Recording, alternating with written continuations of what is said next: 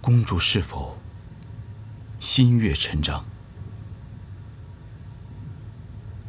啊，不心悦。演员拍戏的时候不能考虑自己的私人情感。你之前跟我说过，只有演员完全的带入角色，观众们才会入戏。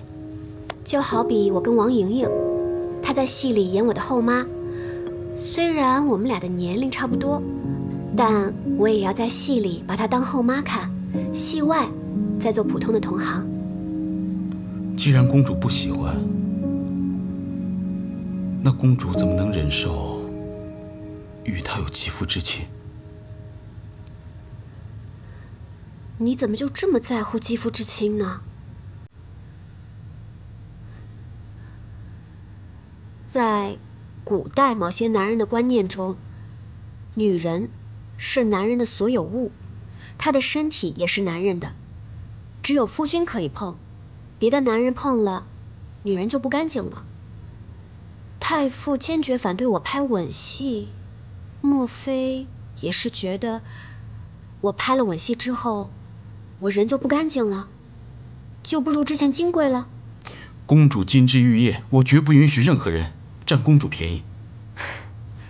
人家陈章也是千万粉丝追捧的大帅哥，太傅觉得人家占了我便宜，他的粉丝还觉得我占了他便宜呢。无稽之谈。唉，全国10几亿人口，除了我爸妈，只有太傅你把我当公主看。其实我在别人眼里，包括萧照，我只是娱乐圈的一个小新人而已。公主莫急，公主演技精湛，假以时日，定会受万人爱戴。连个吻戏都不敢拍，算什么演技精湛呢？太傅，我是真的很喜欢演戏，在戏里，我可以演绎不同的角色，体验不同的人生，这是多么宝贵的一段经历。我是真的很想精进自己的演技，做一名好演员的。而好演员的其中一个标准就是，不能因为个人的喜好随意更改剧本，这是对创作的不尊重。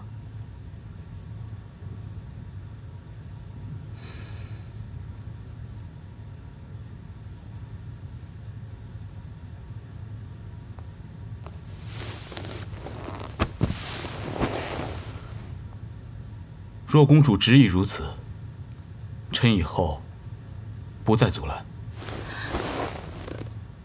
太傅，你真的同意啦？嗯。太好了，太傅。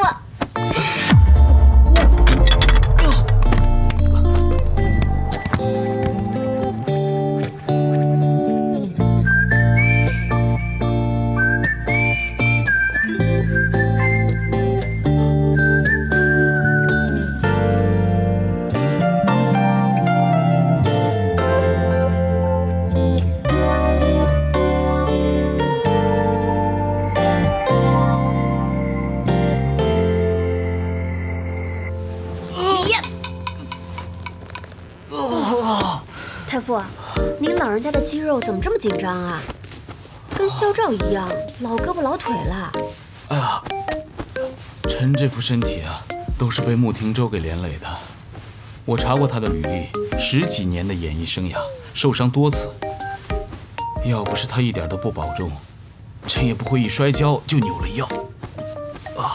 穆老师拍戏确实拼命，影帝的称谓实至名归。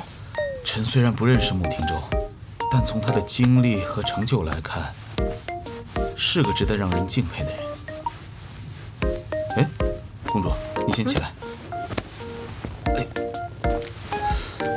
臣虽然没有感受过现代推拿技术，您刚刚帮臣推拿这几下之后，臣的身子啊明显轻松很多啊。哎，腰也不疼了。哎，公主，你是如何学会此秘术啊？这算什么呀？我们家是开武馆的，我和明桥从小就会这些。这一切都是臣的不是。太傅，这跟你有什么关系啊？若是臣能提早觉醒，与公主重逢，公主也不会寄人篱下，受这般苦楚。哎呦，太傅，您言重了。我和明桥是一家人，从小都是受父母宠爱长大的，怎么能跟寄人篱下有关系呢？好了，太傅，转过去，把腿盘起来。等一下啊。好了，马上啊就要到这关键性的一刻了。3、2、1，呼吸。